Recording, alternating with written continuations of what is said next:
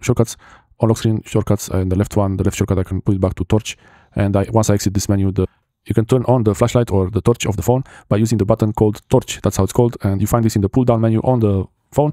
And if you don't see it in the options in the menus, you can add it there. And you can also have it on the lock screen of the phone, where you can quickly add the torch button on the quick shortcuts on the left side or on the right side of the phone. This option will really allow you to see in the dark where you need a bit of light in the car or at home, or if there is a power outage, you can quickly get some other source of light.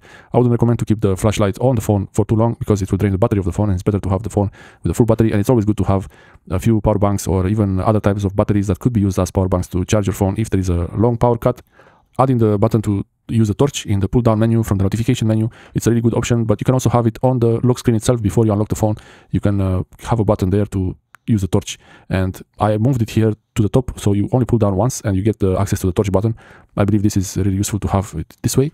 And the thing about the torch, on the older models for Android, I had a Xiaomi phone that I could turn off the torch by pressing the power button, but on the new ones, for this trick to work, you need to have the side button option, double tap action to set to camera, to open the camera. And now I have this, I open it and close it from the lock screen itself. For Samsung, it has this swiping action where you turn on the light and turn off the light. And now I turn it off from the power button. So it really works like this. Many times it's easier to really press one button to turn